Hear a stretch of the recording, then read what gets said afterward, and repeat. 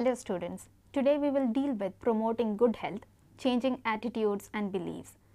To understand and predict health related behavior, we need to first understand people's attitudes and beliefs towards health. First, beliefs is a hypothetical construct that involves an assertion, often of the relationship between some object, action or idea and some attribute. For example, the action of smoking has the attribute that it's expensive or it causes cancer. And while some beliefs may derive from direct experience, others may result from second-hand experience or knowledge conveyed from others. Information can influence beliefs, which in turn can then influence behavior.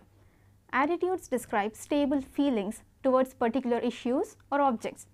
The link between a person's attitude and their behavior is an unclear one. Sometimes changing attitudes may cause a behavior change, and sometimes behavior change may lead to attitude change. And in 1980, Azan and Fishbein have found that an attitude change follows from a belief. The belief that certain actions will lead to a certain outcome matters only if that outcome is valued. For example, if people believe that exercise will make them physically strong, and if they value being physically strong, only then their attitude towards exercise will be positive. But if physical strength means nothing to them, or if they equate it with pain, then they might avoid exercise altogether. And research has shown that even when people believe that certain actions will lead to health, they will carry out those actions only if they value health in the first place. In fact, the value placed in health is an excellent predictor of both intentions and health behavior. We might expect that everyone would value health very highly, but that's not the case. Other values such as excitement and freedom may take precedence. A person who enjoys riding a bicycle without a helmet, feeling the wind and feeling carefree might value this dangerous practice above health. And research in the general population has shown that although on average health is the highest ranked of 18 values, between 20 and 40% of respondents do not rank health among their first 5 highest values. The current status of one's own health can affect the value placed on health in general. When people are healthy and feeling well, they tend to place a lower value on health than they do when they are facing serious illness. And the value placed on health also varies with culture and social class. One study has found that persons of lower social class were more likely to attach high value to being clean, owning a home, having insurance and living in a good neighborhood than to good health, whereas middle and upper class persons most valued being in good health, having a good education, being respected by people, having children and having friends. Thus, researchers have also found that adults tend to place a higher value on health than children. Now we will look into some of the historical perspectives towards health. In the last century, we have witnessed the tremendous advances in medicine. Because of high-tech equipment and sophisticated drugs, we now live longer as a society and have fewer acute diseases than we did 100 years ago. We are not disease-free, however, and depending on how health is defined, some might argue that we are no healthier than we used to be. Our problems are just different than it was in the past. Chronic diseases have become more problematic, and some of the most serious and life-threatening diseases we face now are tied to our own poor health practices. High-fat diet, lack of exercise, smoking and sexual behavior, sun exposure, alcohol or drug use. So in many ways we can say that we are in the driver's seat. We can steer our path to healthy behaviors or unhealthy practices. Being able to affect our own health is encouraging, but establishing and maintaining good health is not always easy. Many factors influence an individual's decision to engage in valuable health behaviors, and not the least of them are beliefs, attitudes and intentions. Let us see some of the specific beliefs about health. The analysis of the path health information to health behavior is built on the assumption that people act rationally on the basis of realistic and logical conclusions. This approach assumes that health behavior is not driven by hidden unconscious motivations such as the desire to be self-destructive. Rather, this rational model of health action presupposes that if a person is convinced that a particular action will bring him or her closer to things that are valued, or if that action is seen to be in his or her best interest, the individual will make a rational decision to pursue it. Furthermore, if a person appears at first glance to exhibit irrational or self-destructive actions, we must look deeper at the underlying causes. What appears to be an irrational choice may in fact have been arrived at using facts to which only that individual might have access to. Therefore, to fully understand health decisions, analysis must be done in the process by which people evaluate health information. Let us see one of the earliest theoretical models given by Hochbaum in 1958, which is called the health belief model. This model was developed to understand why people did not engage in behaviors to prevent or detect diseases early. Therefore, it was developed specifically to help understand preventive health behaviors. And this model proposes that whether a person performs a particular health behavior is influenced by two major factors: the degree to which the disease is perceived by the person as threatening, and the degree to which health behavior is believed to be effective in reducing the risk of the negative health outcome. The first factor, perceived threat, is determined by whether someone believes he or she is susceptible to the disease and how severe that person believes it would be if it developed. And the second factor, perceived effectiveness of the preventive behavior, takes into account not only whether the person thinks the behavior is useful, but also how costly in terms of money, time and effort it will be to carry out the preventive behavior. And the health belief model has been applied to many other things, to influenza inoculation, exercise programs, nutrition programs and smoking cessation. An important contribution of the model is the recognition that prevention requires people to take action in the absence of illness. This model continues to be useful, for example, in explaining women's reluctance to perform breast self-examination or obtain mammograms. The limitations of this model has been reviewed by Hans and Becker in 1984, and they found that when the health behavior is complex, this model tends to be less successful than when the behavior is simple.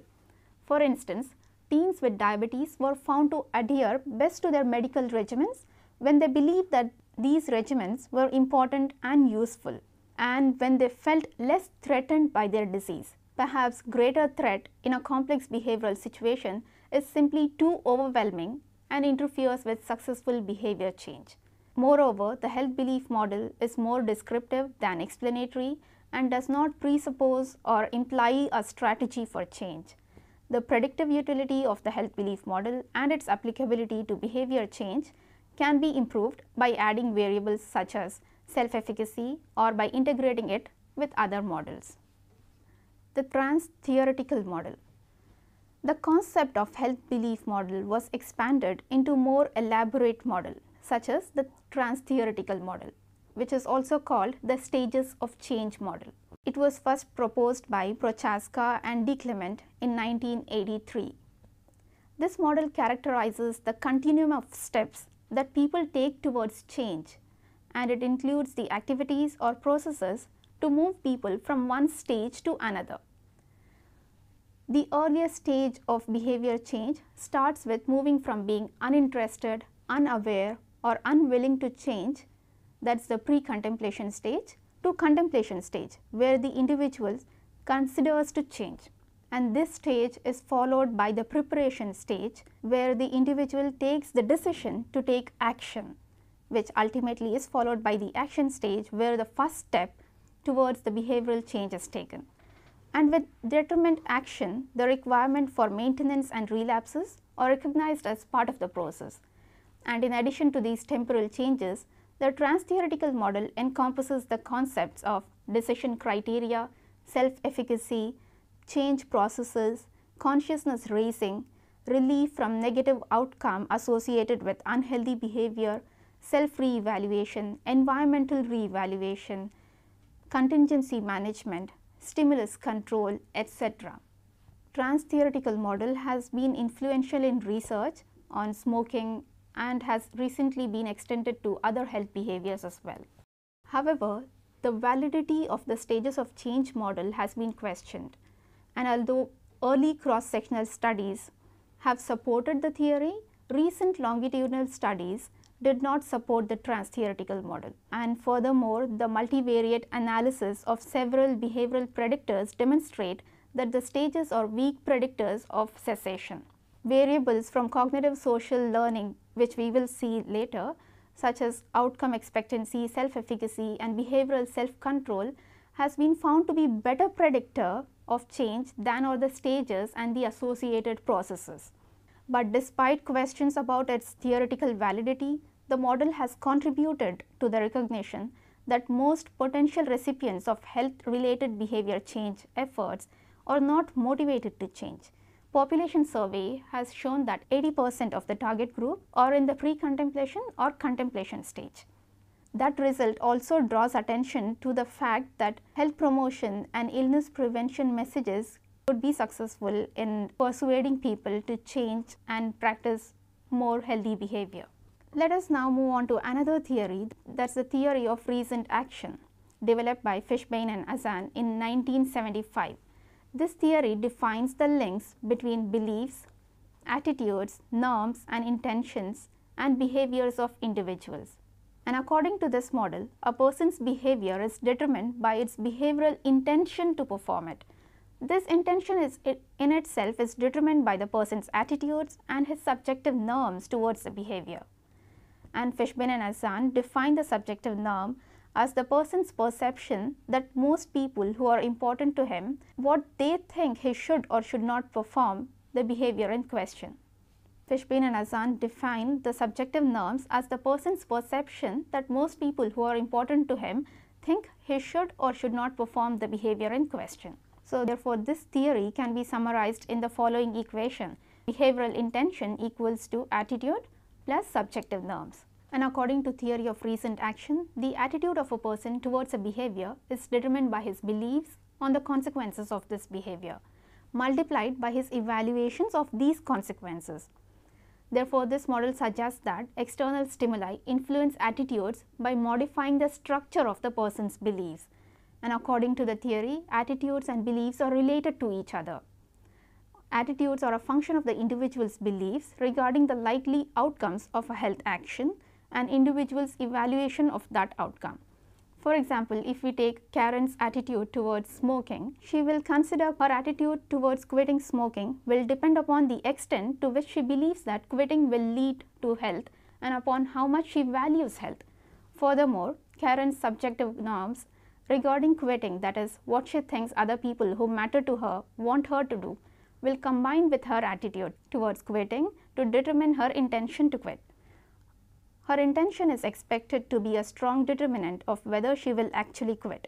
Therefore, the behavioral intention is also determined by the subjective norms that are themselves determined by the normative beliefs of an individual and by his motivation to comply to the norms.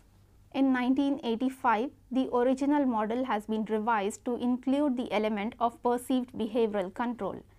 Perceived behavioral control could be explained as simply the degree to which the person believes that he or she has control over a particular behavior of his or her own.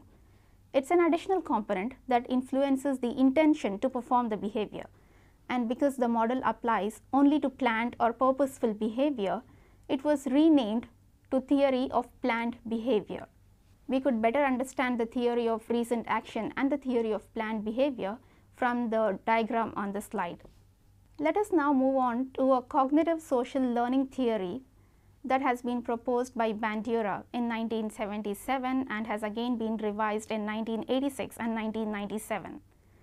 This model proposes that reinforcements are not the sole determinants of behavior, but that behavior changes with observations of others. And according to cognitive social learning theory, the most important prerequisite for behavior change is a person's sense of self-efficacy, or the conviction that one is able to successfully execute the behavior required to produce the desired outcome. People can feel susceptible to an illness They might even perceive that by changing their behavior, they could bring a positive result, and they could even perceive that their social environment is encouraging them to change and that change would benefit them. But unless they have the belief that they can change, their efforts are not likely to succeed. Substantial empirical evidence also suggests that self-efficacy beliefs are reliable predictors of behavior and that they can mediate the effects of intervention on behavior change, including a number of health-related behaviors. And a growing body of research and literature supports the importance of self-efficacy in initiation and maintenance of behavioral change. And self-regulation is a concept that derives from cognitive social learning theory, and it includes the willpower. Self-regulation includes cognitive and behavioral processes that involve the initiation, termination, delay, modulation, modification, or redirection of a person's emotions, thoughts, behaviors, physiological responses, or environment. And self-regulation can be critical in such health protective and health maintaining behaviors as eating a healthy diet, engaging in regular exercise, and managing stress. Conversely, the failure or breakdown of self-regulatory efforts can be crucial in some risky behaviors such as smoking, poor dietary management, and a sedentary lifestyle. Although much research supports the utility of social learning theory, limitations have been noted. It's difficult to evaluate the efficacy of theory-based interventions because the studies have involved only small numbers of subjects and the intervention designs have been very complex. In addition, it's difficult to quantify and measure the conceptual elements of social learning theory, self-efficacy, influence of observational learning, and emotional arousal. Therefore, these limitations gave rise to the development of one more model, that is the social action theory given by Ewart in 1991. This model attempts to integrate individual psychological processes with social contextual factors. And this model builds on social cognitive learning theory, models of self-regulation, processes of social interdependence and social interaction, and underlying biological processes to predict health protective behaviors and outcomes. It views the person as influenced by environmental context or settings to which he or she brings a particular temperament and biological context. Thus, a person's capacity to practice healthy eating habits and to exercise is influenced by access to health enhancing food and safe places to exercise, and by internal goal structures, self-efficacy beliefs, and problem solving skills. Social action theory provides a framework for multi-level approaches to health promotion and illness prevention. It offers a theoretical rationale for intervening in health policy and for creating environments that are conducive to self-protective choices. It provides an approach for defining public health goals and modifiable social and personal influences that can be used to encourage individual health behavior change. Therefore, social action theory fosters interdisciplinary collaborations by incorporating and coordinating the perspectives of the biological, epidemiological, social, and behavioral sciences. Let us now see how health messages could be conveyed to the public that it will persuade them to practice healthy behavior. In this era, there is probably a greater emphasis on health promotion and disease prevention than any previous time in our history. As a result, we are exposed to messages intended to persuade us to engage in good health practices and avoid dangerous ones. We see television advertisements of cancer, billboard messages, at least in some of the major cities, persuading people to practice safer sex. Our friends and loved ones argue that we should lose weight, exercise more, and reduce our intake of saturated fats. And health belief models do not arise out of nowhere. Everyday information comes our way from many sources. We accept some health messages and ignore others. What determines this difference? Generally, people come to believe in something if they are convinced that it is true, and this act of convincing is carried out by the process of persuasion. Persuasion could be defined as a form of social influence in which one person uses a verbal appeal to change the beliefs and attitudes of another person. And persuasion can alter beliefs, attitudes, and thereby affect an individual's intention to behave in a particular way. And researchers have determined several important characteristics of messages that persuade people to change their behavior successfully. It should convey more than just facts, and the message must put together information in ways that might never have been considered and present new ideas that might never have been thought before. And it should have 4 important characteristics. First, it must grab attention. It must be something out of the ordinary. And second, it must be something easy to understand. It must make sense in the context of what we already know. And third, it must be something we can accept and a message worth considering and not rejecting. And fourth, it must be retained or remembered. Petty and Cassiopov in 1986 have stated that there are 2 routes to persuasion, central and peripheral. The central route to persuasion consists of thoughtful consideration of the arguments, ideas and contents of the message. When a receiver is doing central processing, he or she is being an active participant in the process of persuasion, and it has 2 prerequisites that it can occur when the receiver has both the motivation and the ability to think about the message and its topic. And peripheral route to persuasion occurs when the listener decides whether to agree with the message based on some other cues beside the strength of the argument or the ideas in the message. For example, a listener might decide to agree with the message because the source appears to be an expert or is attractive. The peripheral route also occurs when the listener is persuaded because he or she notices that the message has many arguments but lacks the ability or motivation to think about them individually. In other words, peripheral cues like the source expertise or many arguments in one message or a shortcut. This route occurs when the auditor is unable or willing to engage in much thought on the message, and receivers engaged in peripheral processing are more passive than those engaged in central processing. Fear is also a peripheral cue and has been found to be an effective tool. Individual and group differences also has to be considered. Those for whom the subject has personal relevance do central processing of the message. For them, the message must have rich contents. Others process the message peripherally.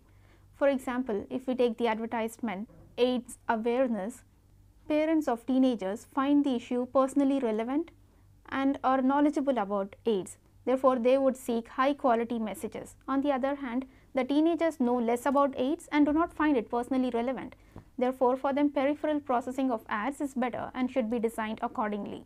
Now, why does it matter which route an audience member takes when hearing or watching or reading a persuasive message? A key prediction is that attitudes which are changed through the central route to persuasion will have different effects from attitudes changed via the peripheral route. And Petty and Cassiopov explain that attitude change that results mostly from processing issue relevant arguments will show greater temporal persistence, greater predictor of behavior and greater resistance to change than attitude changes that result mostly from peripheral cues. And messages that present both sides of the argument are found to be effective.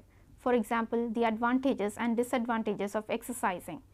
The person can decide for him or herself which one to believe, and when health professionals such as patient educators work one-on-one with a patient, their most effective strategy is to help the patient to actively examine arguments for and against the target health behavior. And research has found that when health behaviors demonstrate to people that there is a real threat to their health and also convince them that a particular behavior can reduce the risk, the likelihood of behavior change is greatly increased. Therefore, a message has to be designed in such a way that it would appeal to the audience, it would make them consider what is conveyed to them, and it would make them adopt positive health behaviors and leave negative ones. So, in this chapter, we have seen historical perspectives of health and various theories that has shown how attitudes towards health has changed over time and what all the various components involved in it. And we have also seen how messages could be conveyed that it would affect in changing people's attitudes and beliefs towards health. Thank you.